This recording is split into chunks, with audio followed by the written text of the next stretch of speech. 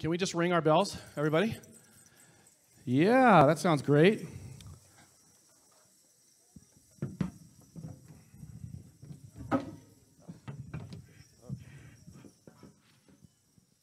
Awesome. Well, as you can see today, our theme is bells. In fact, as a faith community throughout the entire month of December, our focus has been specifically on the bells of Christmas. And as a result, I picked up a new hobby through this last month, and that is simply collecting bells.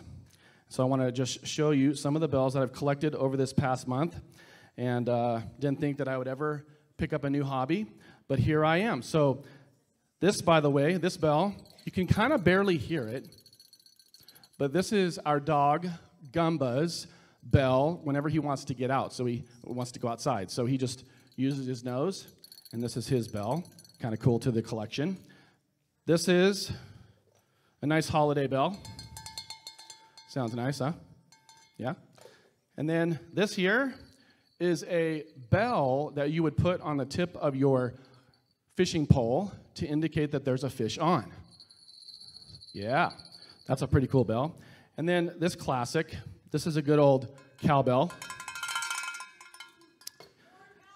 More cowbell, okay. And then my favorite, this is simply a desk bell. Lots of bells over here. And then, of course, let's all do this together. We got our bells with us tonight. And then, and in any case, I misplaced these bells. No worries. We are in the 21st century. I have a bell app. And I have different sounds. That's a nice sound. And then a little bit of bass.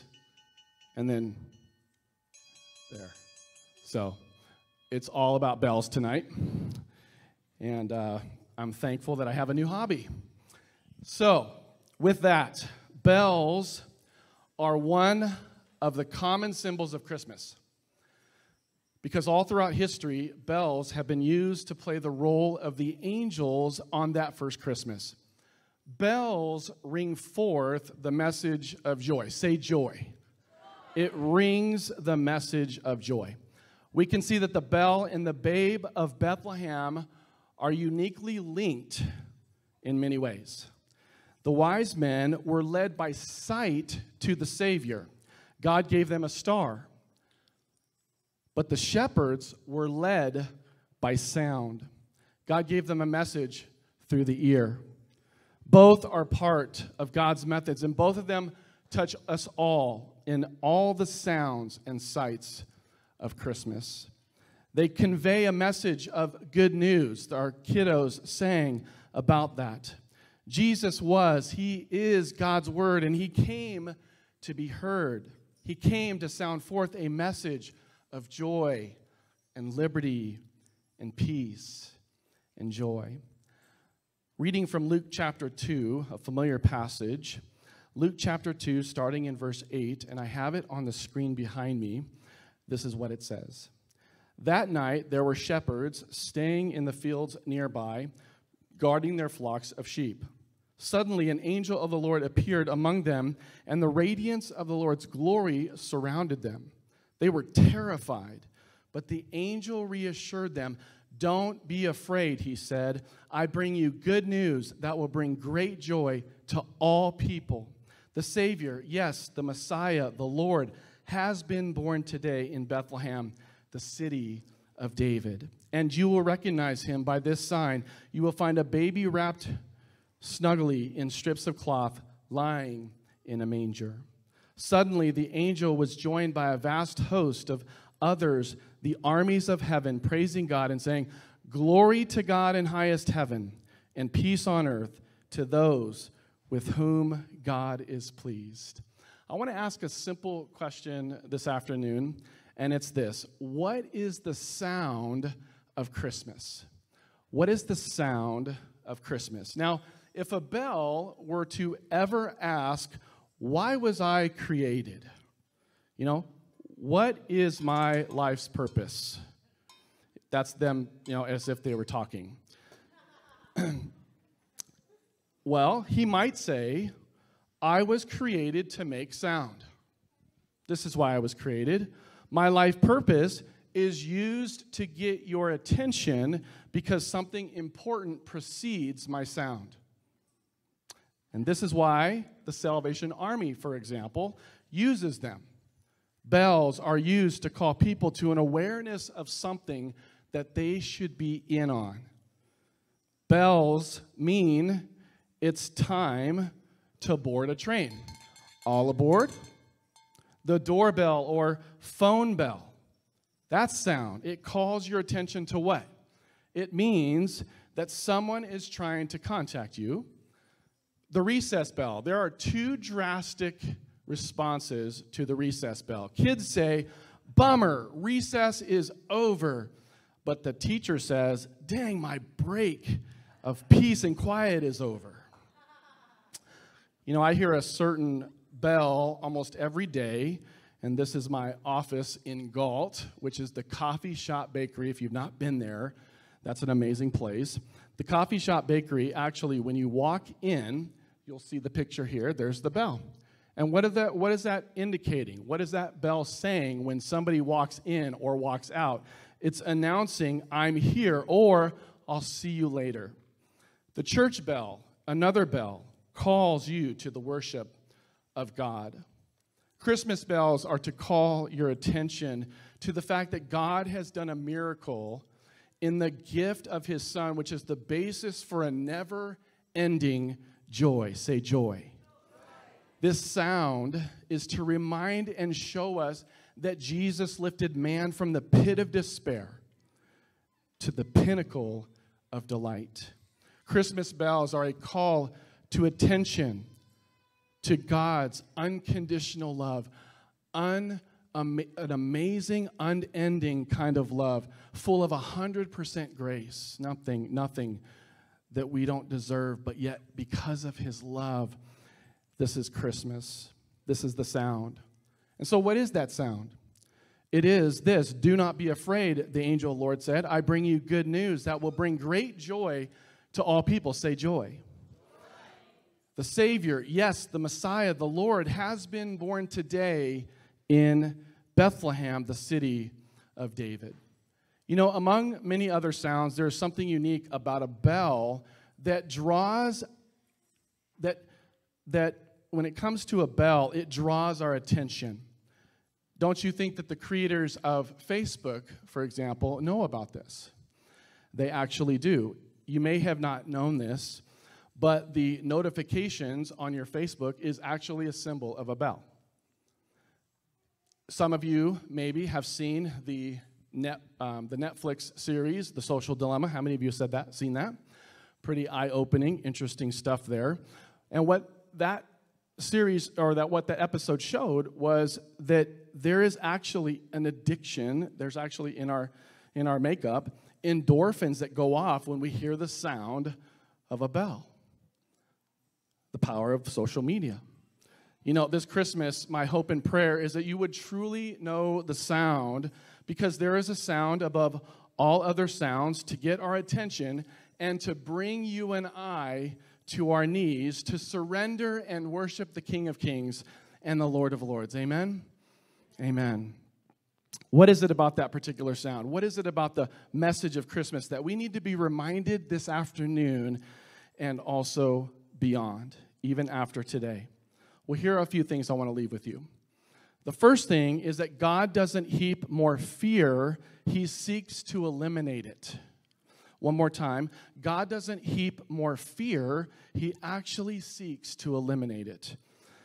And I need to reassure all of us, all of you today, with this: do not be afraid. Suddenly an angel of the Lord appeared among them, and the radiance of the Lord's glory surrounded them. They were terrified, but the angel reassured them, don't be afraid. Do not be afraid. This is significantly different, by the way, than the world's concern and not so subtle message that is their bell. The sound of the world's message is this: not just be fearful, be more fearful. Be more fearful. This is the bell, this is the sound that we hear from the world. Be more fearful. And when it comes to the world's message, it is on repeat. It's constantly on repeat. It's constant, and it does not and nor will it let up. If you crunch the numbers, now kind of follow this along with me. If you crunch the numbers and you feed your mind with constant messaging of fear, the odds of you living in fear will outweigh and also drown out the truth, the message of what God says. And this is why the Bible, for example, is extremely powerful. Why? Because it is God's written word and also promise to keep reminding you, do not be afraid. Do not be afraid. I am with you. I will never leave you or abandon you. It's the opposite message from what the world says. And this is also why it's powerful to be partners in a family within a faith community, being in a church of victors in Jesus' name, not victims, can help and strengthen us. It is strength in numbers, knowing that we are not alone. We walk in the power of the Holy Spirit. One of my favorite verses, whenever I feel fear coming on me, greater is He that's in me than he that's in the world. Amen? You're invited, by the way, to partner with us on the journey of what it means to love God and love people. That's the journey we're on here at Living Water Church, and here we are getting rooted in Wilton. We are real people serving a real God through love and mission. Among our other intentional times of togetherness, we meet here on Sundays at 9:30 a.m. When the angel showed up, there was immediate fear. In fact, the Bible describes it as not just fear, they were terrified. Say terrified. They were terrified. What was spoken in that moment would bring a reminder and a reassurance. Do not be afraid. And what this means is God always gives the diagnosis before the cure. And I'm going to repeat that. God always gives the diagnosis before the cure. By the way, do you know how many times in the Bible where the words fear not or do not be afraid show up? How many times? 365. That's one for every day. I think God knows our tendencies that we have when it comes to fear. But do not be afraid. Do not be afraid. I am with you. I will not leave you. 2 Timothy 1:7 says, for God will never give you the spirit of fear, but the Holy Spirit who gives you mighty power, love, and self-control. What is it about the particular sound? What is it also about the message of Christmas that we need to be reminded of this afternoon and beyond? It's this. Christmas is a message of peace and joy. Say joy. Christmas is a message of peace and joy. I bring you good news that will bring great joy to all people.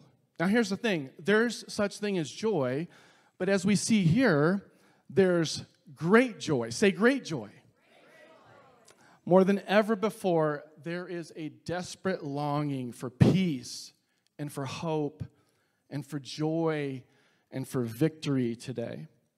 The sound, the message of Christmas provides all of that and more.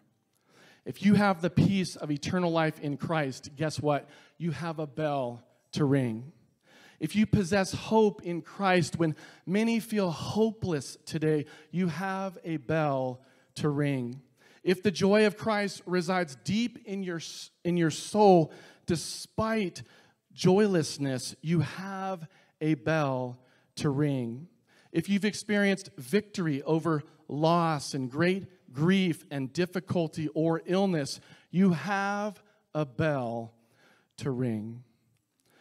Another bell that's quite interesting is, there are many bell sounds in a hospital, good and bad, but none better than the sound of a bell when rung because a patient completes their prescribed course of oncology or cancer treatments. And this is an example of what happens. ringing a bell, got the nurses supporting, got other family and friends in the background, celebrating a survivor's bell. And I'm here to tell you this afternoon that myself, I have a survivor's bell that I ring every day. In fact, I'm thankful that I'm even here this afternoon, standing here, talking to you, because not too long ago, it was actually pretty grim. Back in March, I ended up getting COVID. And this was actually me in the emergency room after about 2.5 weeks of a fever that never went down. It was about 102.5. And as I watched my wife get better in 10 days, I actually got worse. In fact, she went away for a weekend, and when she came home, she made a comment, and she said, "Rob, you need to get to the doctor because you're not breathing right." And I'd like to say that what probably most likely put me in the hospital was what I think some of us can relate to, is what's called male stubbornness. I don't need to go to the doctor. I'll take care of it myself. Anybody can relate? Yes. So this was me. And finally, when my wife told me, get to the hospital, I did. And what was revealed was, as the doctor did my x-ray, this was my x-ray, and by the way, black is actually good, white is not. That's correct, right, Kara?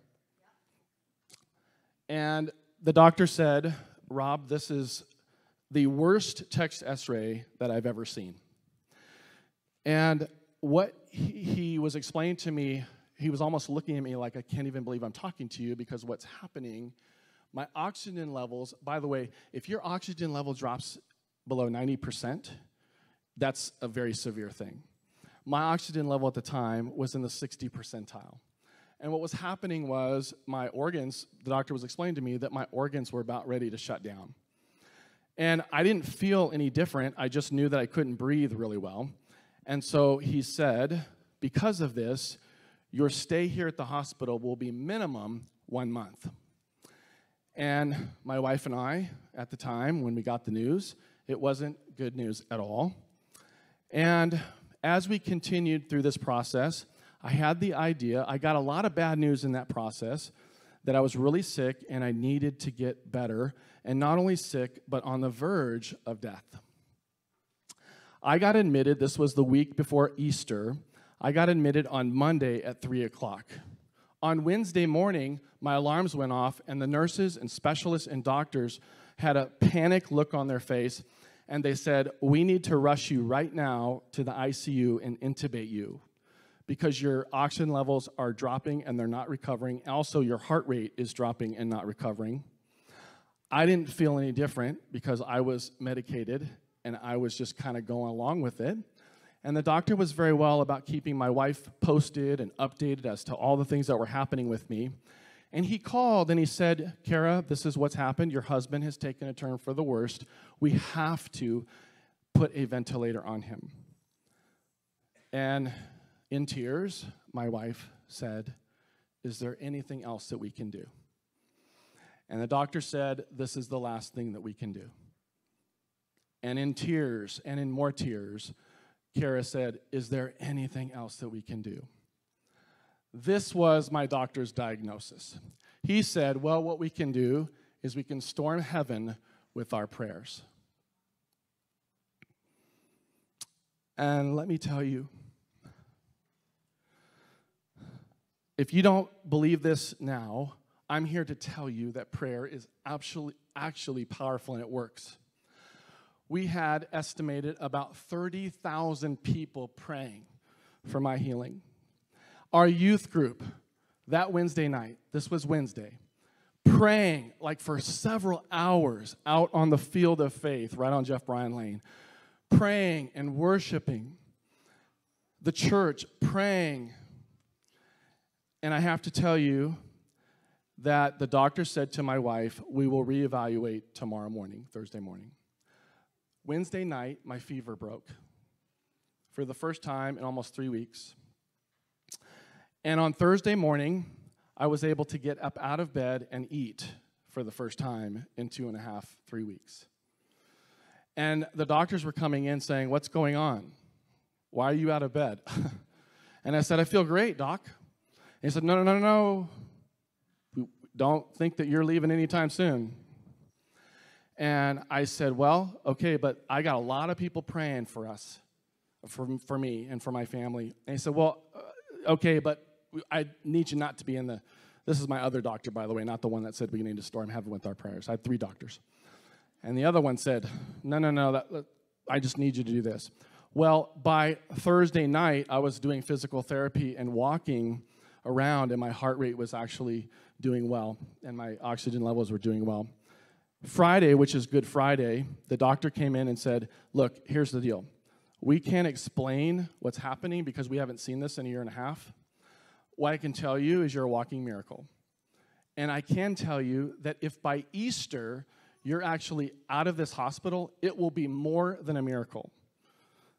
And Sunday, that Easter, and in that time, Kara got to come up and see me for that first time in that week, and we got to celebrate Easter together in the hospital.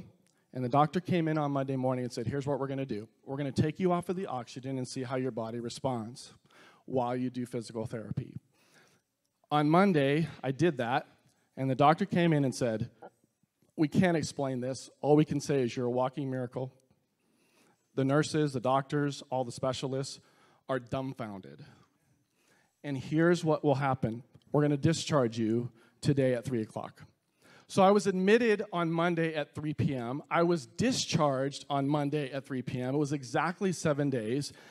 And if you realize the number of 7, it actually means perfection and completion in the Spirit.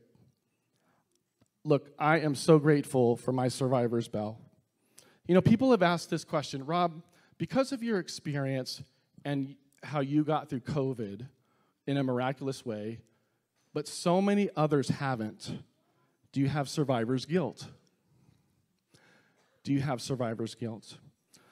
I'm here to tell you, as a testimony, that 2 occasions while I was in the hospital in the middle of the night, I prayed to God and said, I don't feel like this is the end of me. I feel like you have more work for me to do, but if you call me home, I'm content. I'm here to tell you that I do not have survivor's guilt, because the message from God is this: because my message is good news of hope and peace and joy and victory. Go therefore and share, because I am not done with you yet. The fact that we are all here tonight is a testimony of God saying to you, He is not done with you yet. You have a bell to ring. The final thing that I want to leave with you about the particular sound, the message of Christmas, that we need to be reminded of this afternoon and beyond is this: the real sound of Christmas is good news. Say good news. And let me just ask this question: how about some good news for once? How about some good news for once? Here it is. I bring you good news that will bring great joy. Say joy to all people. The Savior, yes, the Messiah, the Lord, has been born today in Bethlehem, the city of David. There is never a better sound than this. The Savior, Messiah, is born. He will save people from their sins that separate them from God. The real sound is found in a person. It is Jesus, and this is good news. You know, it never gets old sharing my story, sharing my testimony of when Jesus, the Savior, pursued me and drew me to His great love and saved me. He gave me purpose. And when I was 12 years old, I saw my family just absolutely, I mean, it was just a traumatic situation. My mom and dad were wanting to get a divorce, and at 12 years old, I was taught that I was to never look at my dad's eyes when he talks or when I talk to him. And, you know, it was that day when he asked me, you know, your mom and I are going to end our marriage. Who do you want to live with? And I looked my dad straight in the eye and I said, I don't want to make that decision because I love you both. And the conclusion of that was the next day, it was Sunday. And my dad, being a very successful person on the outside, but a very empty person on the inside, he covered it a lot with alcohol and success and fame and all of that, and trying and striving. But, you know, that was what it took. It took him to say, I am actually not a success. I'm a failure, and I need God. And he did. He gave his heart to the Lord, driving from Southern California to Northern California, right on the freeway, on the 99 freeway, pulled over, and he said, I don't even know, God, if you're real, but if you are, I give you my life. I have to tell you that he came back a different person. I mean, he was leading Bible studies in our house, and our TV was removed. And I was like, what's going on? This is crazy. And it was like this amazing thing, this transformation that took place almost overnight. And I'm like, I wonder if this is truly real. And it was. It was. And I said, if God can change him and change that man, he can change anybody, including me. And a month later, I gave my heart to the Lord, and I said a beginner's prayer, and I said, Lord, I give you my heart. I know I'm a sinner. I accept you. Lead my life. Guide my life. I am all yours. You know, I want you, in closing, to just listen to these words. This is where joy is found. This is where hope is found. Isaiah 9, 6-7 says, For a child is born to us, a son is given to us, the government will rest on his shoulders, and he will be called Wonderful, Counselor, Mighty God, Everlasting Father, Prince of Peace. His government and its peace will never end. He will rule with fairness and justice from the throne of his ancestor David for all eternity. The passionate commitment of the Lord of heaven's armies will make this happen. That's joy. A bell's purpose is to not only be heard, it seeks a response. The response to the sound, the response to the message of Christmas can be, I believe and I receive. I open the gift. The question for you is, will you open the gift? Romans 10, 9 and 10 says, if you openly declare that Jesus is Lord and believe in your heart that God raised him from the dead, you will be saved. For it is by believing in your heart that you are made right with God, and it is by openly declaring your faith that you are saved. Ringing a bell. Let's pray.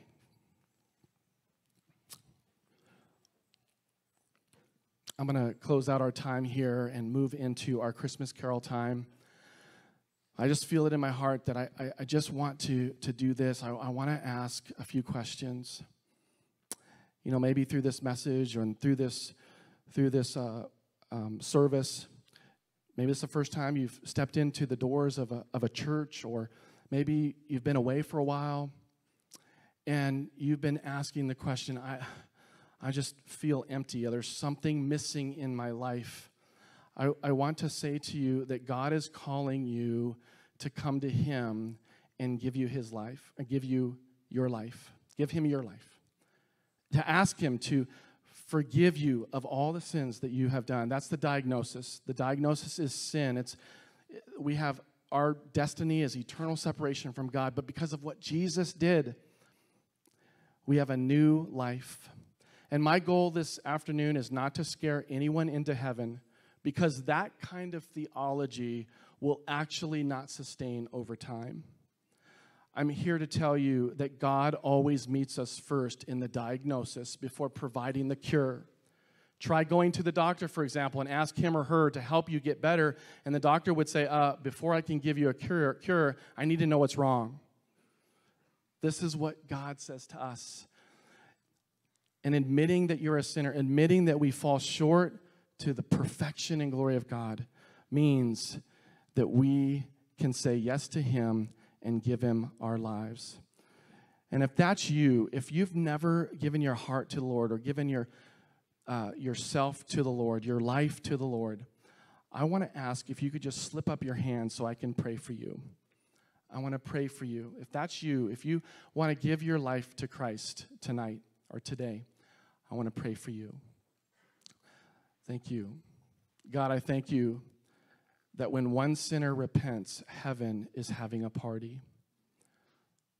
And God, even after this afternoon service and all the festivities of tonight and tomorrow, Lord, I pray that people who don't know you would come to know the Savior tonight, today. We thank you. Thank you for salvation. And then also I want to pray for those who maybe want to come back home. You've been away and you kind of feel God is disappointed with you. Listen, he loves you. I'm so glad that you're here. You're not here by accident. And God's call is always to say, welcome home. If that's you, would you just slip your hand up so I can pray for you?